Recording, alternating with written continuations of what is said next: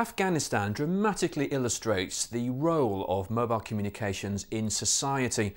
Less than a decade ago, there was no telecoms in the country. The Taliban had banned it.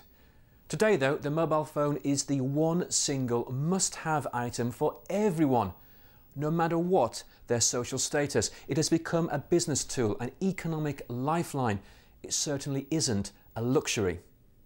I spent some time in Kabul at the end of last year, filming for the Mobile Planet documentary.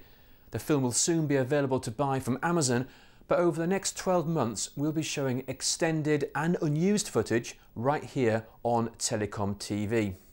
And so to start the series, we travel to Afghanistan, where the mobile phone is playing a critical part in the rebuilding of the country.